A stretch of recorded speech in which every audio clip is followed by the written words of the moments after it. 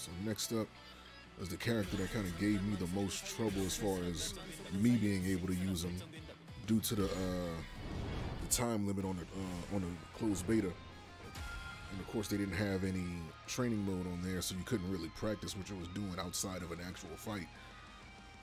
So he has some good moves. It's just that you have to practice with him in order to get a lot of that stuff down.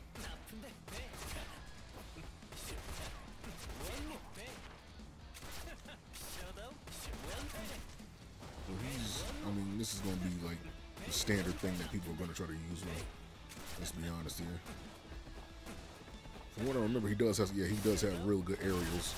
So that's...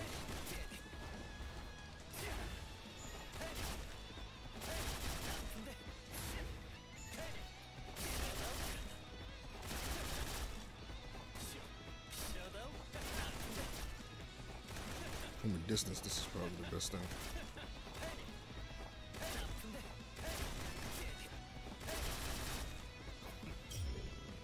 Let's check.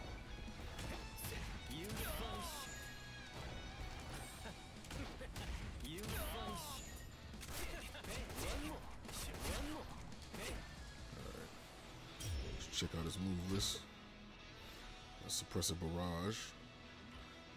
Suppressive barrage triple. So basically it's a wrecker.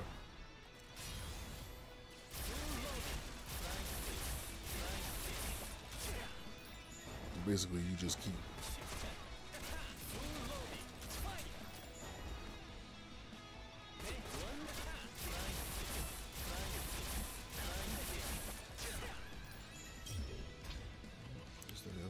wild shot.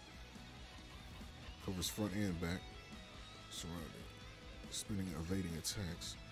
Because they're vulnerable at the start. But as a counter for shooting down airborne opponents. However, this move must be used with caution as you will be left vulnerable upon missing or being guarded. Or just use it in a combo, you ain't gonna have no problem. There you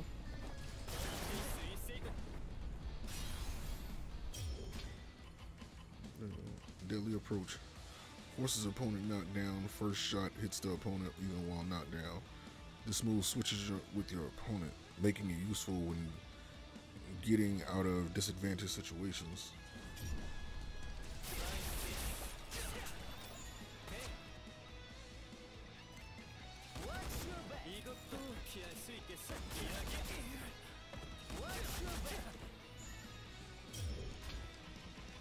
Deadly approach, Death Hawk. This projectile hits, explosion hits opponent, even when knocked down, can be used to immobilize opponents that are at a distance so you can attack them at your leisure.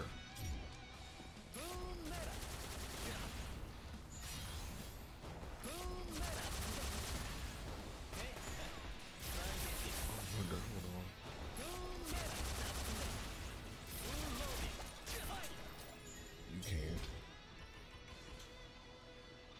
Let's see, Scud, Genocide.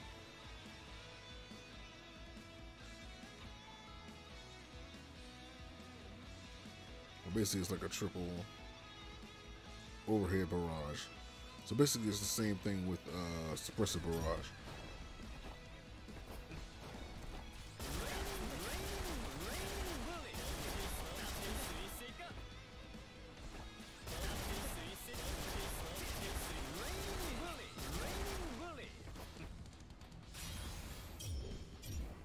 So next, let's see. Inflicts the revenge debuff on opponents. So decreases sudden death.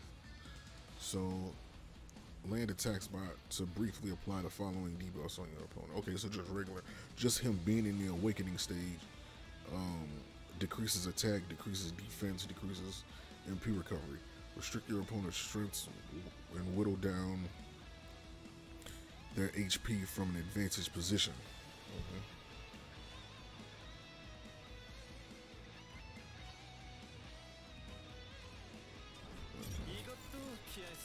So you don't just want to use the awakening skill right away.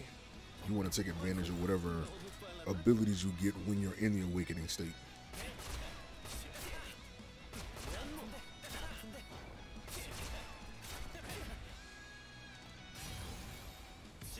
This does.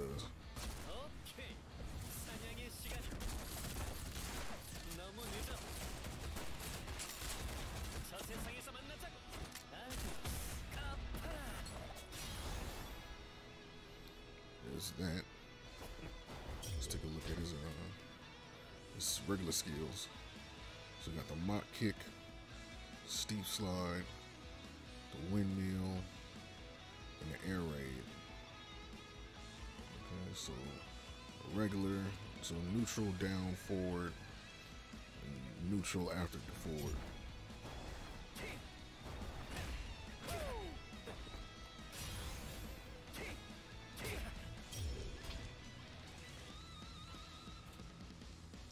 Useful for shutting down an approaching opponent. It is easy to use for combo execution.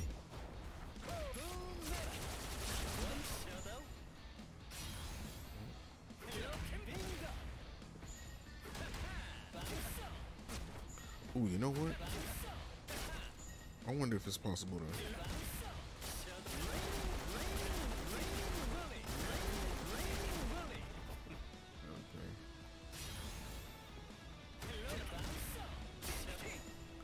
So it's easy to get him.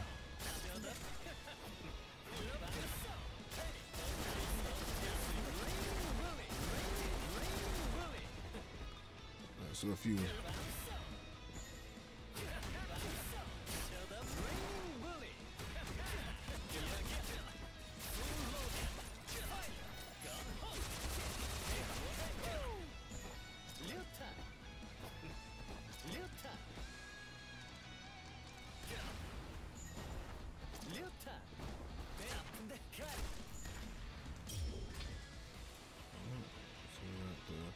the triple tap, which is a ground attack. Bullets are a projectile attack.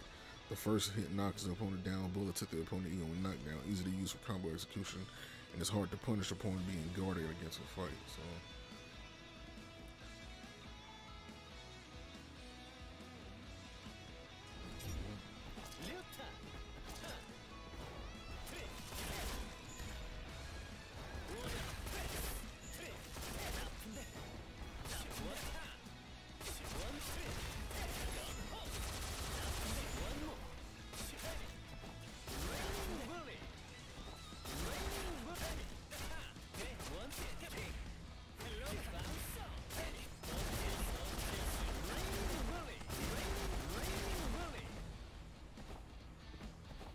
It's a lot that I'm gonna have to.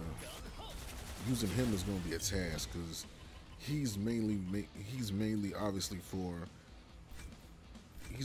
like distance fighters, and distance fighters have never been like my forte when it came to fighting games. I'm more of like an up close and personal type of person. With the you know, more so like a physical attacker rather than using guns or like bows or anything like that. That was never, those style of characters were never my style. So for me, he's a learning curve more so than any other character in this game probably will be.